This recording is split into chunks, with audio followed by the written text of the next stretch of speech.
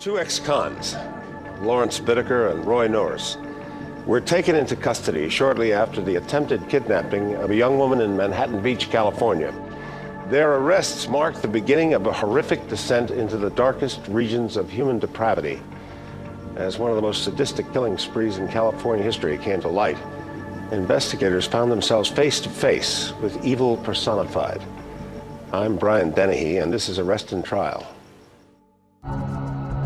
Lawrence Bittaker and Roy Norris were transported to the Los Angeles County Jail and charged with assault. Within days, Norris asked to meet with authorities. I'm Sergeant Curran from Sheriff's Homicide Bureau, and this is my partner, Detective Jansen. We're here today because we understand that you, Roy Norris, want to talk to us. Is that correct? Los Angeles County Sheriff's Detectives Dennis Curran and Jerry Jensen conducted the interview with Norris. Deputy District Attorney Stephen Kay monitored the conversation from an adjoining room. I have to tell you that even having been on a number of brutal cases, including the Tate LaBianca murders, I don't think I was really prepared to hear what Norris told us that day, because it was very brutal. Norris told us that he and Lawrence Bittaker participated in murdering 5 teenage girls. Norris was pretty clear in what he was talking about. And the thing that struck me most was how clear, how sharp his memory was, how evil these crimes were. Norris began to talk about his close friend and perfect partner in crime, Lawrence Bittaker, who he had met while serving time at the California Men's Colony at San Luis Obispo. Pacific Coast Highway, and just wasting time. Bittaker and Norris would fantasize that when they got out that they wanted to come down to the South Bay area of Los Angeles County and kidnap teenage girls, rape and torture them. After their parole, the two set out to turn their degenerate fantasies into reality. According to Norris, their first victim was snatched from the streets of Torrance, California.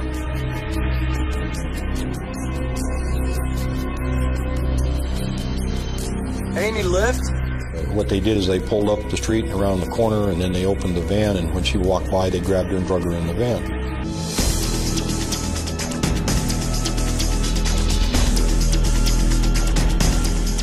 They drove her up to the San Gabriel Mountains, and each one of them raped her multiple times. She realized that she was in serious trouble with these 2 human monsters, and she asked them if she could pray before they killed her. And Norris said, well, no, we're not going to kill you. They're going to kill me. Let me pray first. So we get out of the van, and right away Larry says how he wants to kill her. Norris and Bittaker ended up outside the van having an argument for about an hour about whether or not they were going to kill her, because Norris didn't think that that was really going to be part of the plan. For kidnapping and rape. Larry. Give us some money. No, money. Bittaker said, no, I'm serious. There are not going to be any witnesses left. And so Norris finally agreed with him, and Bittaker sectioned part of a wire coat hanger that he had, gave it to Norris, told Norris to strangle her with it, and they wouldn't even let her pray. Norris claimed they then dumped the girl's dead body over a steep ravine. The killing orgy had begun. Norris was a hard person to figure out. He didn't show much emotion. Most of his statements, and when he would describe what they did with the girls, you could almost see the gleam in his eye.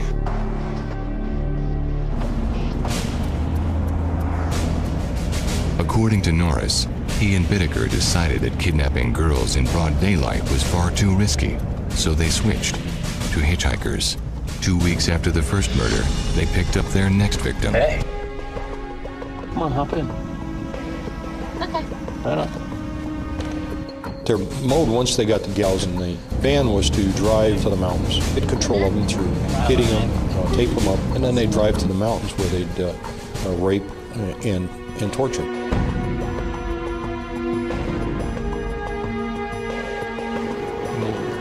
There were others.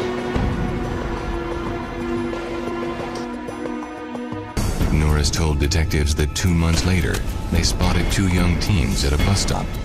After a brief conversation, the girls climbed into the van. It's better than the boss. Hop in. It was a fatal mistake.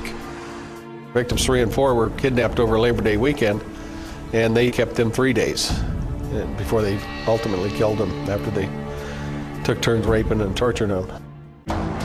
But Roy Norris still wasn't finished. There was one last victim.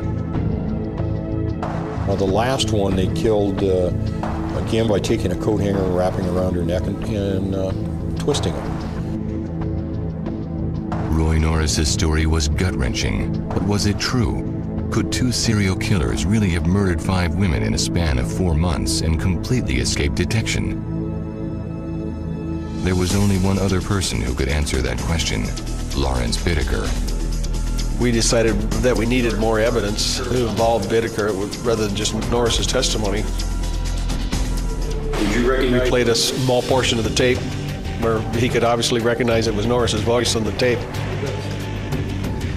Bittaker claimed that no, that wasn't Norris, but you could tell from the look on his face, and the whole world had just come crashing down on him, and that his best friend had given him up. Yeah, I got nothing more to say, you guys. Okay, take him out of here. Here was a guy with 138 IQ. He could read a 400-page book in an hour and with a photographic memory. One time when he was in federal prison, they had given him the test to be a prison guard just to see how he would do on it, and he finished the highest in the history of the federal system on it. And from our investigation, we could tell that Bittaker was really the ringleader.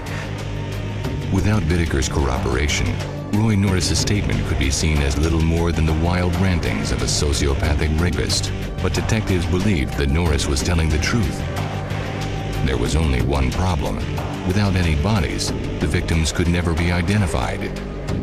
And with no victims, there was no crime.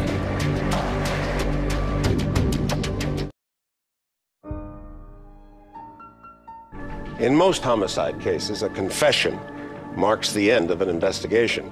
But when Roy Norris admitted to killing 5 young women with ex-con Lawrence Bittaker, Los Angeles County Sheriff's detectives were faced with a dilemma. With no known victims, there was no way to prove that any of the crimes had even been committed. Normally, a homicide investigator gets called out to a scene. He's got a body that will tell a story. We had no bodies. All we had was the fact that these guys claimed that they had killed these young girls. So we had to start backwards. We had to find where people were missing. Norris gave locations, dates, and first names of our victims. And so we used that information and contacted the different cities and used their missing persons people to identify our victims. Detectives connected the first victim to a missing persons report for 16-year-old Lucinda Cindy Schaefer. Cindy had disappeared on June 24th while returning home from a church function. According to Norris, the second victim was abducted on July 8th. Her first name was Joy. Detectives learned that 18-year-old Andrea Joy Hall was reported missing that same day. On September 2nd, 15-year-old Jackie Gilliam and 13-year-old Jacqueline Lamp never returned home from a trip to the beach. Detectives believed they became victims 3 and 4. Detectives identified the fifth victim as 16-year-old Shirley Lynette Ledford, who disappeared on Halloween. Ledford's disfigured corpse was found dumped in a residential neighborhood a day after her disappearance. Unlike the other victims, police had a body they could link with the crime. But to successfully prosecute the case, the authorities would need to find the bodies of the other 4 girls. To do that, they would need the full cooperation of Roy Norris. Roy Norris's public defender offered Stephen Kay a deal. Norris would plead guilty to all 5 murders if he did not get the death penalty. In exchange, he would testify against Bittaker and help locate the victims' bodies.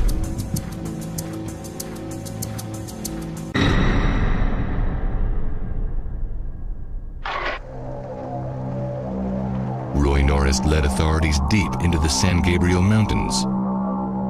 After driving down several remote fire roads, Norris asked detectives to stop the car.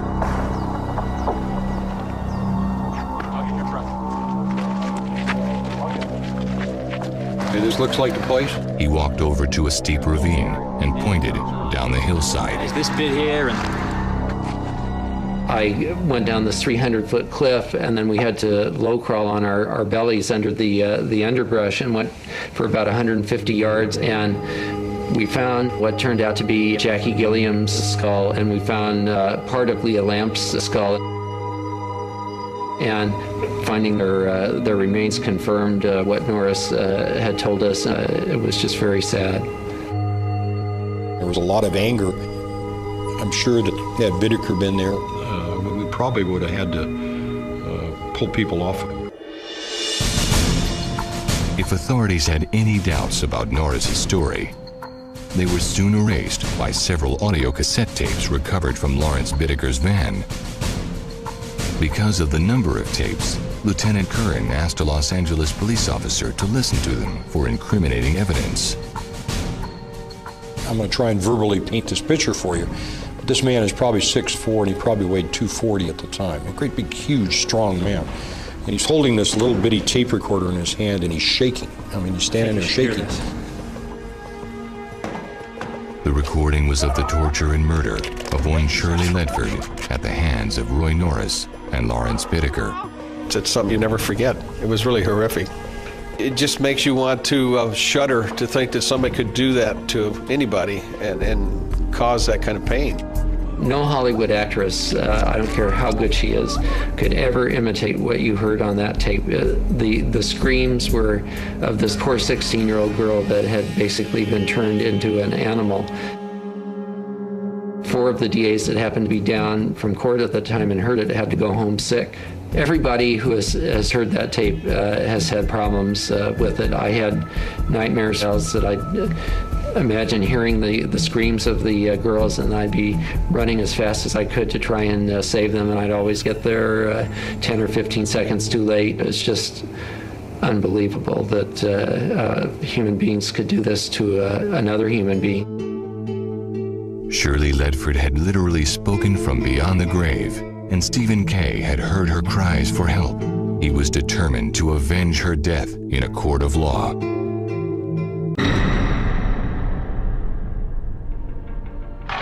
Five teenage girls kidnapped, subjected to unspeakable horrors, and then murdered. Roy Norris pleaded guilty to his part in the killings and agreed to testify against Lawrence Bittaker, his former friend and alleged mastermind of these vicious slayings. But would the jury believe the word of a convicted felon and a self-proclaimed serial killer? Deputy District Attorney Stephen Kay began his case against Lawrence Bittaker by calling Roy Norris to the stand. Norris methodically described the killing spree that ended with the murder of Lynette Ledford. Lynette Ledford's body was tossed in the front yard in a home out in the Sunland Tahunga area because Bittaker wanted to see what the reaction of the press was going to be. He was a little upset that none of the other victims had been found and that there wasn't any publicity about the murder. So he wanted to read about himself in the paper.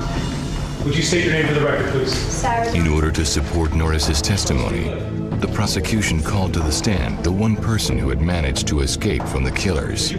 Shortly after the murder of Lynette Ledford, a sixth woman was attacked. She agreed to retell her ordeal to the court. And I was attacked by a man who tried to drag me into his bed. And that was so important because the jurors could see a real live victim who survived. They could hear the terror in her voice when she was testifying, and they could see how Norris and Bittaker operated with the van, with the sliding door open, with the engine running, and this, of course, corroborated Norris to show the jury why they should believe him. But the strongest evidence against Bittaker were the tapes recovered from his van. The thing I remember most is that in the playing of the tape that there was a court artist. She got up and went crying out of the courtroom. Well, of course, a number of the jurors were in tears. It's just something that you could not listen to without it having an effect on you. The defense systematically attacked Roy Norris's credibility, claiming that he was the real killer. But when Bittaker took the stand, he testified that he was merely along for the ride and offered a bizarre explanation for the disturbing tape recordings. The way he explained this tape was that it was, and I'm quoting him, it was pillow talk. And of course, when he said that, the audience broke out kind of in laughter and disbelief. Bittaker had not impressed the jury, but had Roy Norris. Both were unsavory, violent individuals with seemingly little regard for human life. Before the jury retired, Kay directly addressed them about the deficiencies in his witness's character. My closing argument to the jury was, when a murder is committed in hell, you don't have angels for witnesses. I mean, maybe we did have angels, but they were all murdered. And I apologized to the jurors. I said, I really apologize to you that all I can ask for in this case is the death penalty. I wish I could ask for you to do to this man what he did to these girls. After 3 days of deliberation, they handed down their verdict. Lawrence Bittaker was found guilty of murder, kidnapping, rape, and torture. He was sentenced to death. I have handled a lot of brutal murder cases during my career, but none of them can compare with the Bittaker and Norris case. This is regarded as probably the worst of the worst. Roy Norris was sentenced